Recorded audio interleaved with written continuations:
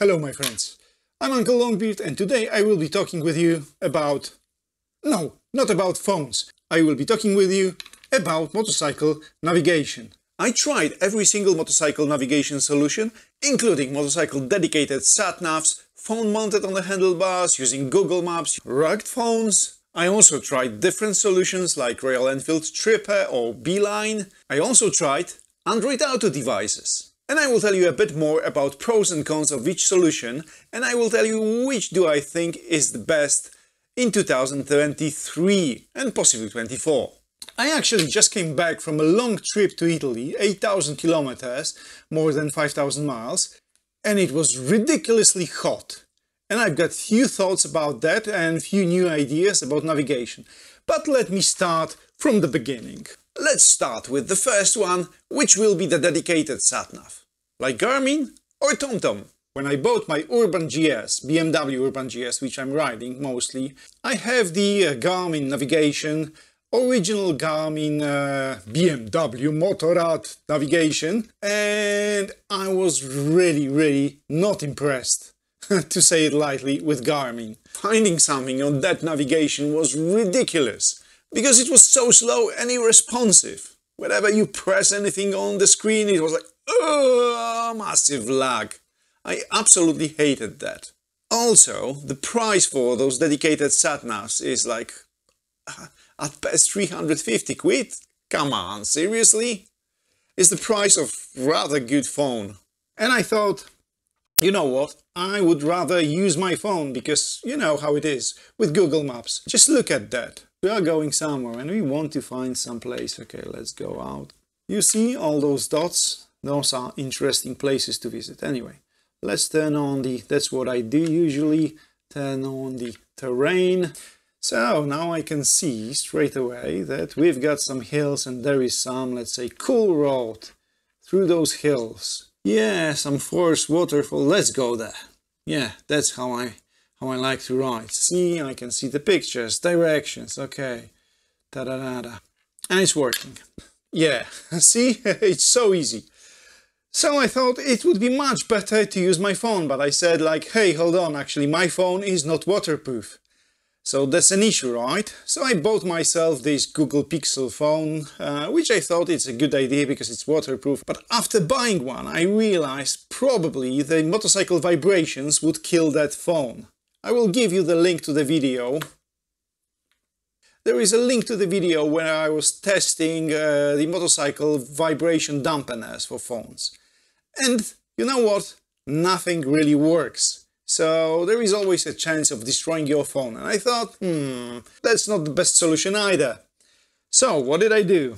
I took my old phone and actually I thought I will just install a few apps here and there and I will just use it. So was it a good idea?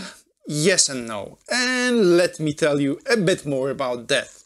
Well, that phone is not waterproof either, but I don't care that much. Well, thing is, I was just using it for testing and I will tell you why. First things first though. The apps which I've got here is Cygic, which is based on TomTom map. I've got TomTom, TomTom Go Right, which requires connection. I've got Google Maps and a few others. Cygic works offline, and the biggest problem with that is it doesn't have another SIM card. You would need to buy another SIM card for that. And that's more expensive, right? Another SIM card, another tenner a month or something. Or at least £5. But I think rather tenner those days. So, is it a good idea? No. Okay, you can have some maps which are offline. And I've got maps.me or me or whatever you pronounce it. And I've got Cygic, which I bought a license long time ago, so I've got it for free now. But I've heard nowadays it's kind of limited. But there are always some maps which you could use. Even Google Maps, you can download the maps and use it. So that's alright. And it works much faster than any Garmin. It's much more responsive. It just works. But as I said, it's not the best solution because we still don't have live traffic information. We still don't have internet connection. We still don't have another really important thing. The police presence and the speed camera traps. which is illegal to have in some countries like France or Germany, but let's say you can get away with that because some navigation apps can just tell you about the danger on the road instead of police presence. So if the road is dangerous, you know what's going on there, and technically you are not breaking the law, so that would be good. But the best apps require internet connection. So here we go again. So how to sort out the problem? You know what? Actually using the phone would be the best solution. You can buy yourself a phone which is a military grade. There are those Chinese rugged phones which are working like a treat. You can spend 200 quid and you can have another phone which is spare phone, which is rugged, which is waterproof, and you can use it instead of your own phone. You can put your SIM card there and just use it. But probably this one has got better camera, so still it's like not the best solution. Every single of those solutions has got some pros and cons. Mostly cons though. And few people were thinking, hold on a second, actually when I'm sitting into my car, I can use something which is called Car Audio or Android Auto.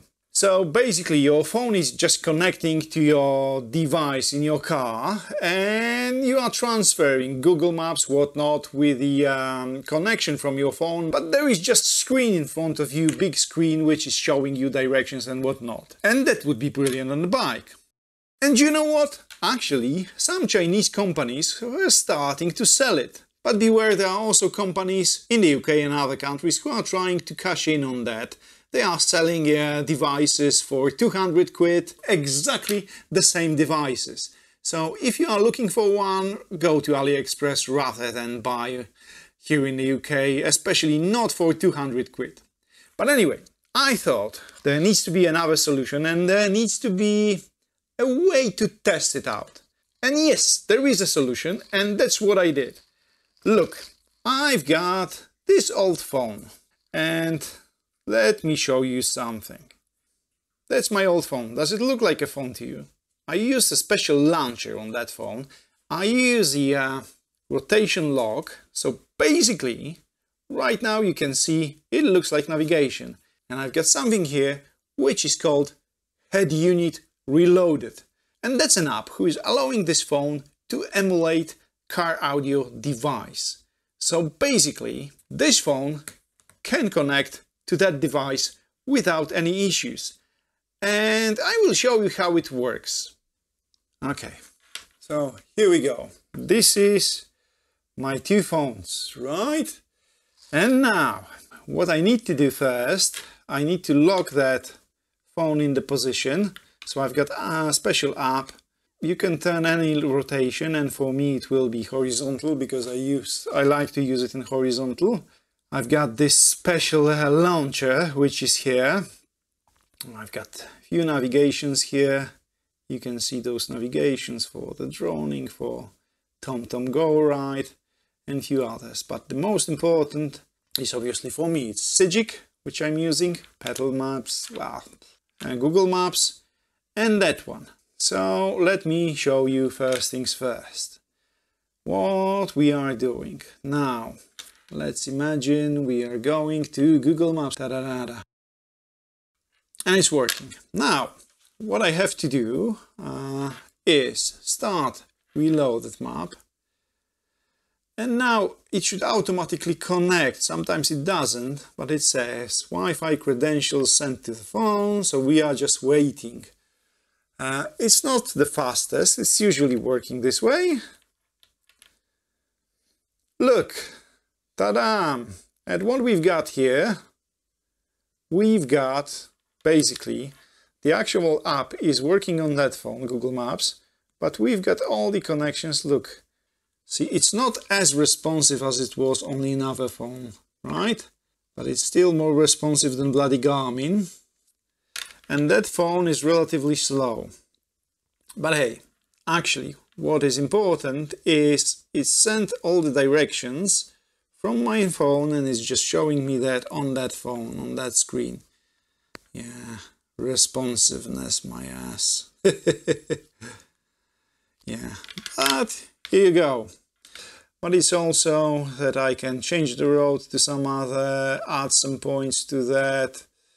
Find a petrol station, Da-da-da-da. Yeah, it's telling me where are the gas stations and whatnot. Okay, it's cool. But also, you can use another map. You can also listen to the music, you can answer your phone calls with that, which is useful. Radar bot, this is pretty useful. Sigic is working as well. Waze is working, for some it's really important.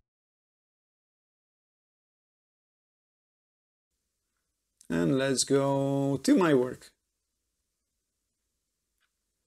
Go now. Paw Patrol, check.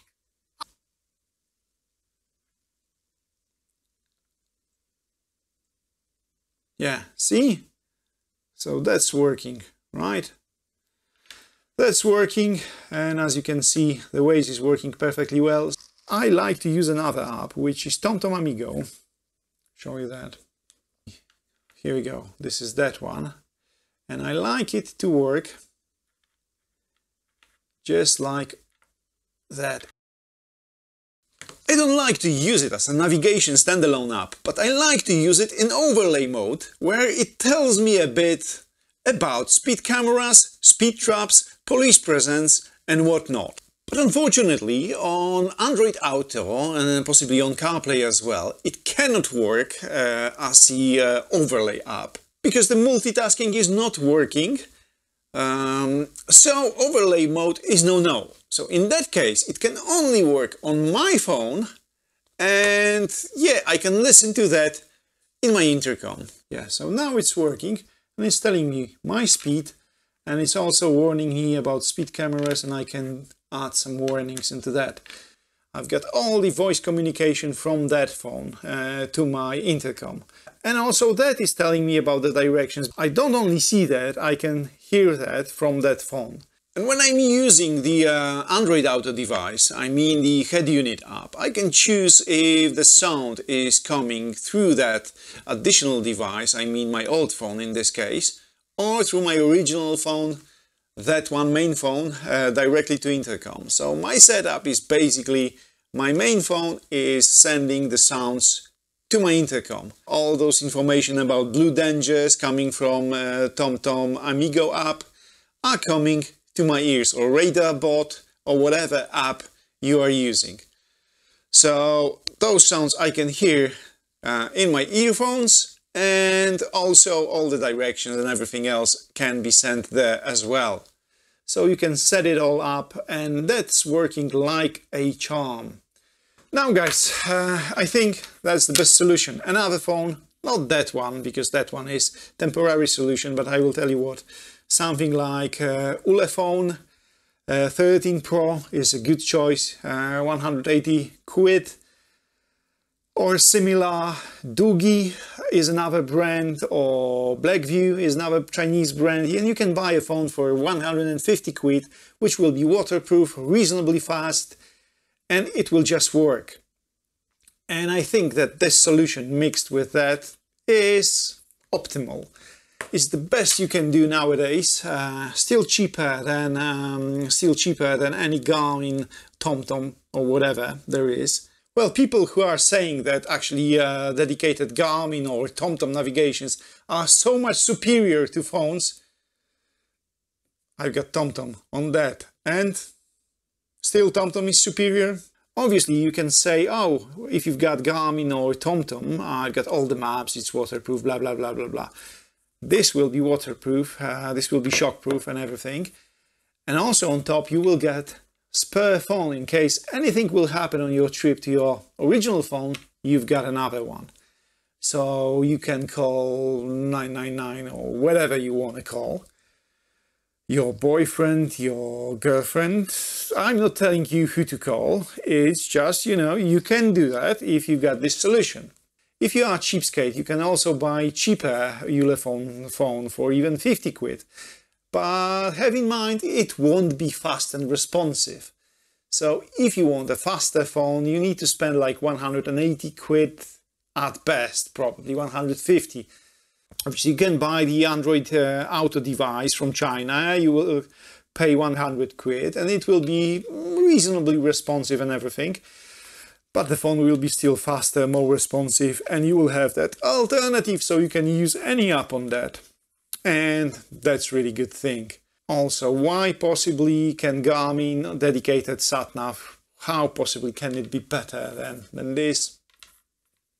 I cannot see why, really, because you can just have a TomTom on that one as well, or Sigic as I do. I paid 20 quid years ago and I've got all European maps and everything, lifetime. Here you go. Obviously now it would cost you, you've got this stupid monthly payments, almost for every single app, including TomTom. But you can just pay for 1 month, $9.99 for just your trip. And you will have TomTom with everything, which is coming from TomTom, like maps and everything. So you will basically have TomTom in that. So why TomTom would be better than TomTom? You don't need to pay $9.99, that's why. But then you need to pay $3.50 for the device itself. So if you buy a fast phone, reasonably fast phone for 200 quid, you've got 150 quid, which will give you 15 years of, yeah, everything. So yes, my friends, this is brilliant, right? I've got this old phone, or any phone actually, cheap, rugged phone, whatever, waterproof, hang on your handlebars, don't worry about that, and you can just screen your other mirror, or your other device, more or less mirror obviously, to that phone. And that's brilliant, right? Nothing better. And I learned why it's not brilliant. So there are a few cons as always, right? And first and biggest con is you need to charge 2 devices. You need to charge that device. It can be wired to your bike, so no issue whatsoever. But that phone is actually draining battery, which will sit in my pocket because it's transmitting the data to that device. It's actually draining the battery. And also there is Google Maps actually working on that phone, and because it's working on that phone it's faster, so it's good, right? Yes, it is. However, Google Maps, which you see on that device, is not as responsive as you would like it to be. So that's a con. And another con, because that navigation app is actually working on that device, on your phone, and it's in your pocket. It's actually not only draining the battery, but it's actually making the phone to overheat. Especially it's in your pocket because it's safer and it's not vibrating, so you keep it here, right? It's better. Well, but not when you've got 42, 43 degrees in Italy. After 5 minutes, that phone was basically overheating and you need to take it away, cool it down, or basically hang it on your handlebars to make it cooler from the wind. So it's not cooled in your pocket, and it's working like a treat when you've got 25 degrees. When you are in the UK, it will work like a treat. But if you are in temperatures over 30 degrees and if that phone will be in your pocket, nope, sorry, is the end of story. So that solution is not the best solution for hot countries. So what I was doing, I was switching basically between Android device navigation and Sigic on that phone. And more often I was using Sigic on that phone rather than Android Auto because of overheating problems. And I will tell you what, if you will buy that Chinese device, you will have exactly the same problem. Never mind that device, your phone will be overheating in your pocket. So what can you do with that? Actually nothing if you've got this CarPlay Android Auto device, because it cannot run standalone apps. It cannot run Sigic or TomTom. You can turn it off, put it in your pocket or do whatever. Yeah, just disconnect it, close those apps, see.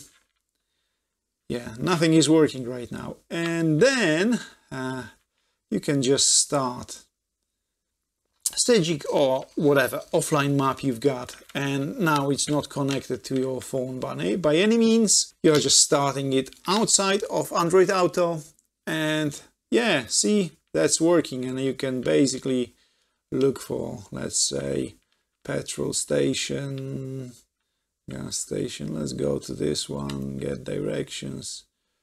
See, it's working. Yeah, so here it is. I think that's the best solution. Proceed because to the nearest road, then head in direction to southwest. Yeah, lovely, right? So, answering the question, what is the best solution in my opinion? The best solution is to have cheap rugged phone, which will be waterproof, which will be on your handlebars in front of you, which will have installed that app, which will cost you £5 or something, and that will allow you to run Android Auto or CarPlay on that, but also it will allow you to run any navigation in case when your phone is overheating. And for now on, in my opinion, that's the solution to go. As always, if you've got any questions, let me know in the comment section. Thanks for watching. See you next time. Cheers. And don't forget to subscribe and buy me a beer, if you will.